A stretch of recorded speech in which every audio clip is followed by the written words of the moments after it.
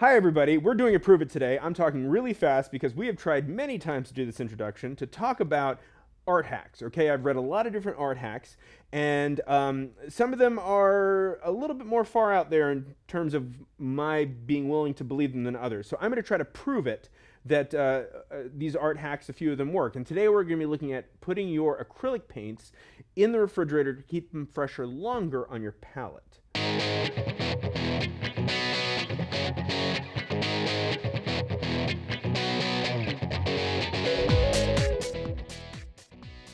These are the three little tests we're going to do. We're going to do acrylics in that I'm going to leave out of any kind of cold box covered. I'm going to put one in the refrigerator covered and one in the freezer covered, okay? The art hack is keeping it in the refrigerator will keep it fresher longer. No, I'm going to use my artist science standards, put my ASS into this, to try to put out an equal amount of paint in each one, but I'm not going to like weigh it to the gram. So will it be off by a little? Perhaps, probably, but it shouldn't be enough to make a big difference. And again, I'm just playing with paint like you're hopefully playing with it at home right now. Because I don't believe in this, like I don't believe in things like leprechauns or Girl Scouts, I think that what I also want to do is try an actual palette that you don't have to refrigerate, that is airtight, and see if that performs just as good, if not better, than putting in the refrigerator. Because at the end of the day, you know, if you have to buy a palette, you know, maybe just buy one that does this. I mean, maybe you're using a paper plate and that's why, but we'll try all four. But these are the control. This is just for my funsies. So let's start putting paint on before there's more noises from outside. I'm going to be using a bunch of different brands just because, you know, I'm reading comments like, hey, you didn't, you know, use the golden acrylics. Those will not freeze. I don't know why you sound like that. I'm sure you sound wonderful. But we're going to do a bunch of different brands, okay? So here's some blue. Okay. Blue. Blue. Okay, and that was Creative Inspirations blue.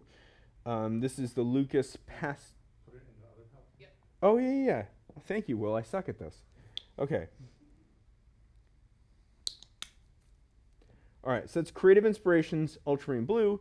This is Lucas Acrylic Pastos Iron Oxide Black, which we are not using because I cannot open it.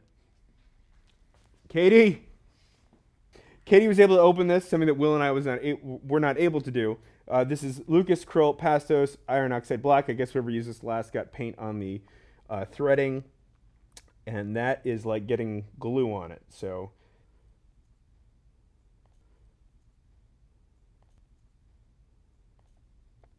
okay.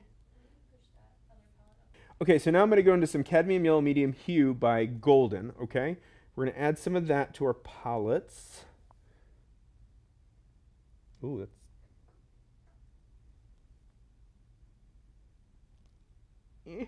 aww.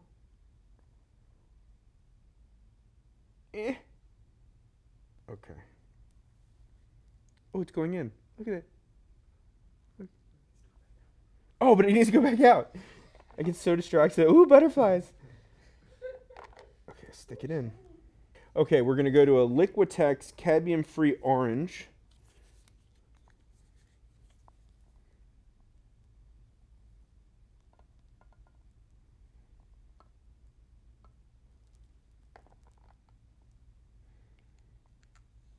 Alrighty.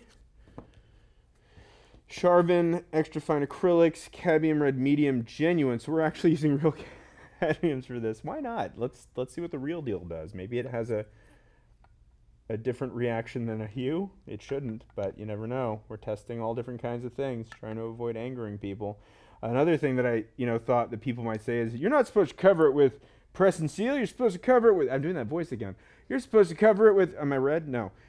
Yeah, you're supposed to cover it with tin foil or paper towels or whatever. We're doing press and seal, okay? This is just trust me on that. This is what you use. Don't be crazy. You're being silly. I've had enough of it. Get out. Okay, this is the Expert Acrylics Permanent Red Violet. Oh.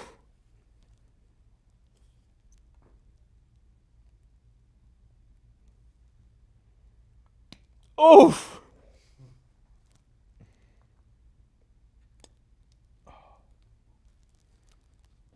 That ain't going in.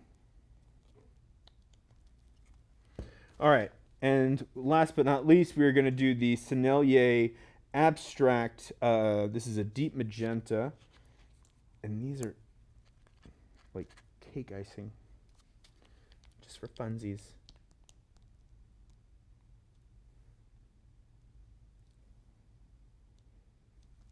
It's like Total Recall.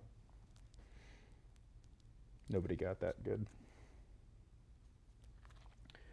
All right, so now I'm going to cover my palettes. We're going to start with, oh, we should start with these. Okay, well, no, this is in front of me. So we're going to cover this. All right, now this is not being refrigerated. This is just going to be set on Ming's desk because he's out of the country right now. Did I get it? And you press and seal, press and seal. All right, so we got our acrylomizer. Now we're going to cover tray number 1. Let's try to get an even snowy coverage. Seal thing tight like a toiga. So these are the two we're leaving out. Put those on Ming's desk. This one is going in the refrigerator. This one is going in the refrigerator. Weird stuff, man. It's got like these bubbles. It's sticky, but it ain't sticky. You know what I mean? I don't.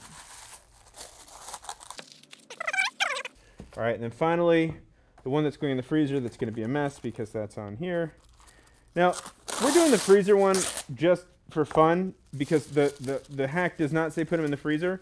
But I'm also very much against freezing paints in general. I mean, there's going to be people that will argue that it's fine, but it does alter the chemical makeup of the paint. Okay, I know I'm up here with shenanigans, but there is science to that. Okay, and you might not see it immediately, but you know, if you want your paintings to last, you want to do everything you can to keep the structural integrity of the chemical bond intact as long as possible, so that you don't have to deal with shrinkage or crackage or breakage or plagiarism.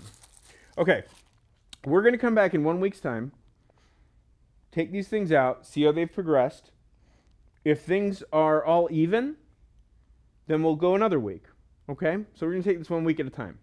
So I'm going to age by 7 days immediately. All right, we are back for, it's been a week. Okay, we've let our acrylics marinate in I guess, Ming's desk. These have been marinating in a refrigerator and these in the freezer.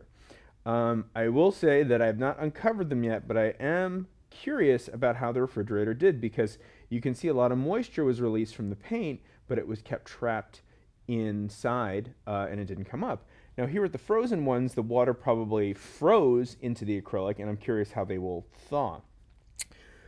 The reason that I was kind of like, I don't think that this is going to work with the refrigerator is because, I mean, if you talk to an HVAC specialist, they'll explain to you that the majority of what we know as air conditioning is dehumidification. There is, you know, a cooling factor, but they're trying to get the humidity out of the air so they can cool it. So that dehumidification means getting rid of moisture, and I was concerned that that would be something that would be going on in the refrigerator and possibly the freezer, but I might be wrong. This press and seal might be doing just the trick. And of course over here I have the acrylomizer palette just to see how that one did. So let us go right into the ones that were spitting out.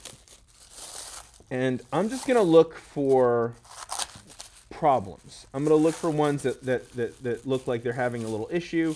And if they're having a little issue, I'm going to see what brand it is and see if it's consistent. All right. We'll be right back after I'm done doing this. All right, let's go with a brush. I'm going to go with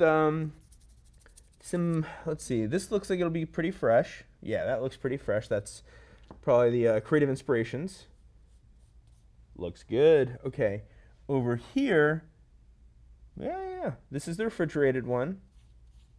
No issues. The frozen one, how long has this been out for? A couple minutes. Okay, let's just, okay, it's a little icy, which is understandable, so, you know, let's just keep that in mind. But yeah, that's painting. Okay, so where do we go from here? Let's just try some of these other ones. All right, this color right here looks like it might have not done so well. This is the Lucas Pasto's Iron Oxide Black, and that is pretty stiff.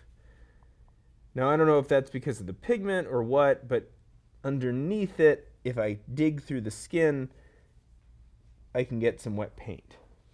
All right, let's see if the refrigerator helped that at all. If so, I'm going to be very impressed and very disappointed with myself because I started this with like, this isn't going to work. Shows how much I know. Okay, a little stiff. Like it actually kind of has like an oily consistency, but it's probably in better shape than the one that was just sitting out. And I'm guessing that this is just too darn frozen. But if I go underneath, okay. Yeah, I can still get some color out. All right, so let's move on. We're gonna go. This looks like it's completely wet. This is the Amsterdam Expert acrylic. That looks like it'll have no problems whatsoever.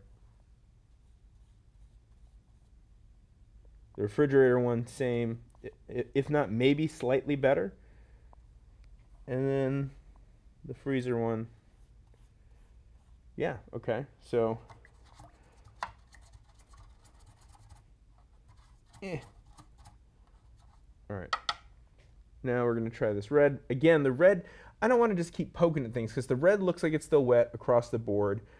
The magenta looks wet across the board. I mean, this looks kind of gross, but you know, when we come back for the second week, I'm going to let them thaw completely before we paint with them. I think that'll be fairer. The only one that actually gives me any question is the yellow. So let me just go into that. Okay, this yellow is a little stiff. This is the golden cadmium yellow medium hue. Okay, so there was a little bit of skinning on that. However, there was not in the refrigerated one. Well, I look like a schmuck, but I do that a lot. And the freezer, the same. Okay, so look, we're just going to keep this part real short. I think right now they're all doing good. I think we're going to need to give it another week to see if they deteriorate or remain the same faster. But right now, I think that they're all what I would consider fairly paintable. Katie and I are going to cover these up so that they don't sit out, and then we're going to test these in the Acrylizer palette just for S&G. All right, so we're just going to quickly take a look in the Acrylizer palette, see how that did. I'm not even going to bother going through all the colors. I'm just going to go to the ones that I found maybe had the most trouble, like the Iron Oxide Black, maybe some yellow. We'll see. Let's see if there's any difference. Okay, no, that's still that color, regardless of where I'm putting it, has a tough time. That's definitely skinned over. Okay. Now let me look at this yellow, because the yellow is another one that gave us a little bit of a hard time. That's completely wet. Yeah, that's in good shape from there. Yeah, no issues at all. And the rest of them look completely wet to me. So I think right now it's a close contest, but the refrigerated ones at this point are looking pretty good. So again, this Acrylizer will not go in the refrigerator. I'm leaving this out just for pretensies. All right, so we've tested our paints. We've put them away again. We're going to come back in one more week. We're going to just keep dragging this out. But for you, again, we're already there. So let's see how it looks week 2. All right, so it's been 2 weeks since we have filmed our first portion of this video. And to be honest, I've completely forgotten what we're doing. I know it's been very quick for you, but it's been a long time for me. No, seriously, what we're going to do is we're going to just see how these have lasted over the course of 2 weeks. So without further ado, let's see how our regular old acrylics did. 2 weeks old. I'm looking, I don't even know if I'll have to paint much. I'm looking for skin, okay? So I remember that the black was already a little, yeah, see how it's barely coming off on the knife? If I cut into it, you know, maybe I'll get some wet, but You see, I think we did this wrong. I probably should have used the same color in a bunch of different brands because I have a feeling that this oxide black is just naturally drying. But let's look at some of these other ones. This one looks very fresh. Yeah, there's no skin on that whatsoever. And that was, I didn't take out all the brands. I think that that one was the Sennelier. But the brands are fairly irrelevant at this point. Blue's great. That one's good. That one's good. That one's good.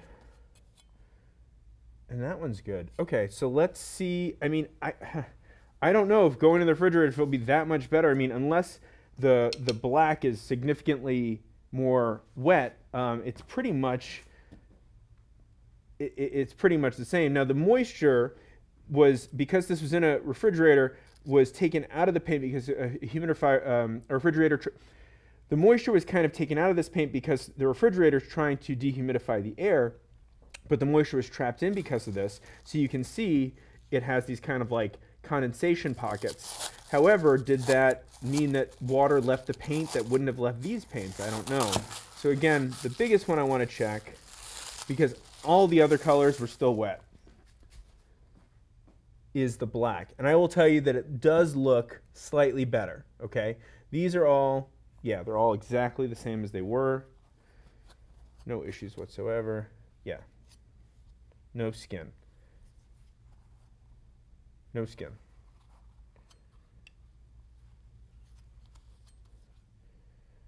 Okay, so as far as all of those colors go, whether it was in the refrigerator or not, didn't matter.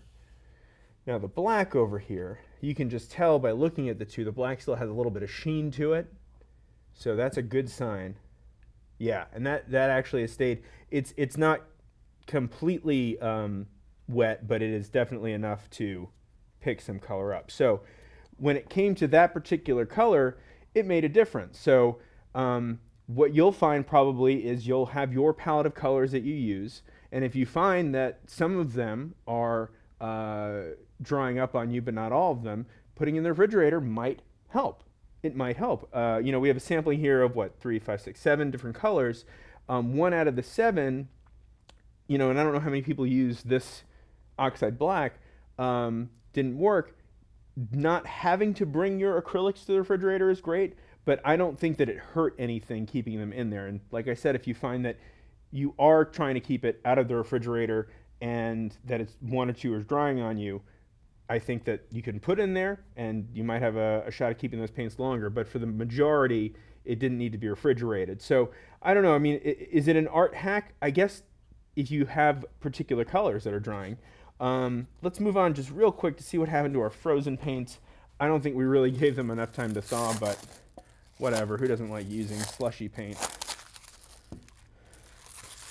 All right, so the first thing I want to show you, forget the paint and whatever.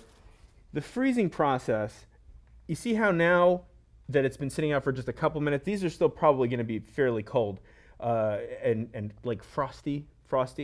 The color is, the moisture is being drawn right out of the paint, man, and that's because of the chemical makeup being destroyed. The acrylic polymer is releasing the water, and that's not good. I mean, that's you don't want that. And obviously, I mean, when these fully thaw, maybe you can mix it back in, but I mean, like, why even bother? This paint does not look like it's in better shape than either one of these. This is just sat out covered for 2 weeks. This was in a freezer for 2 weeks. There's no good reason to freeze them.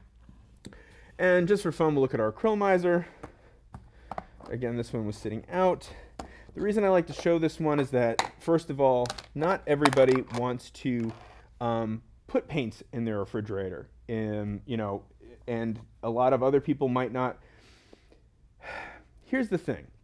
I've seen probably over 1,700 art studios in my life.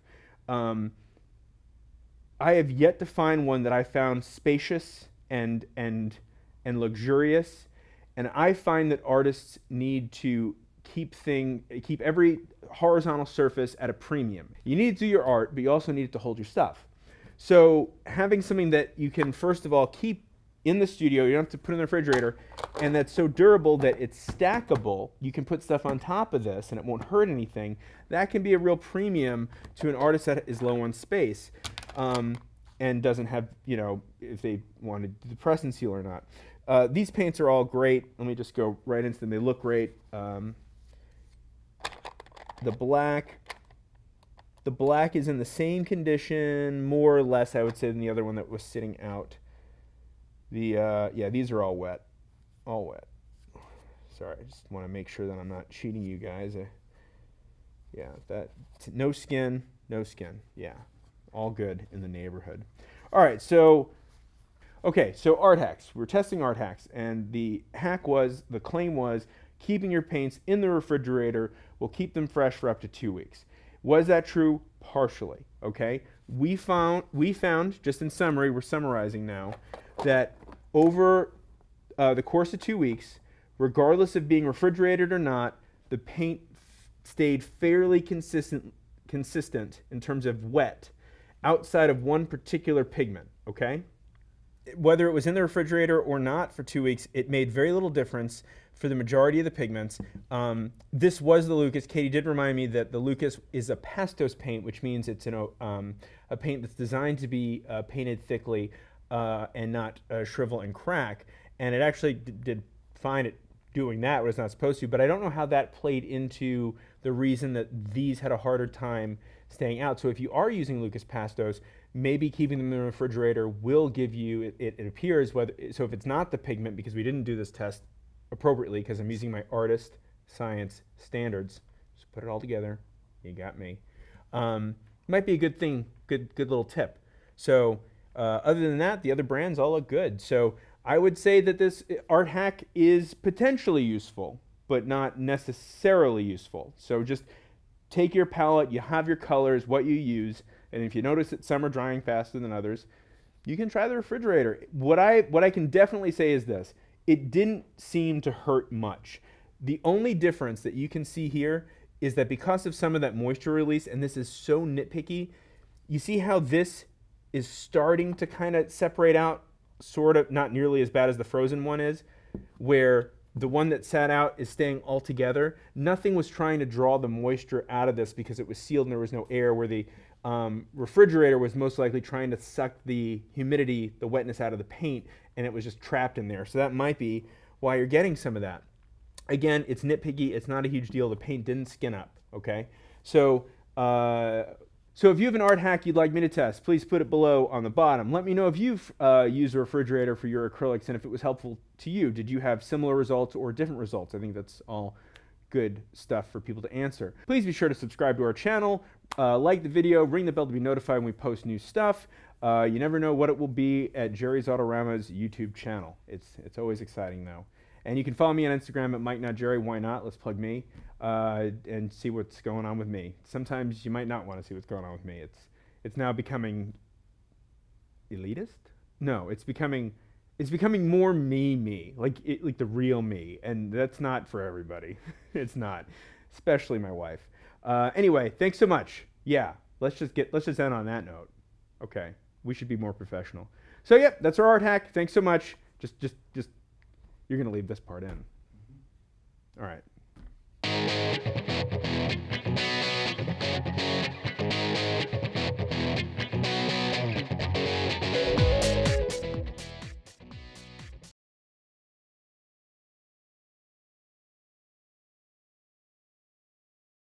Hey everybody. No, what are we doing? What is this? To just start with like we have the 3 controls. And then, yes, thank you, Will. I was gonna get to that, but there's a beeping. Everybody cool? Are you cool? Let's move on. Sun and guns. Ow!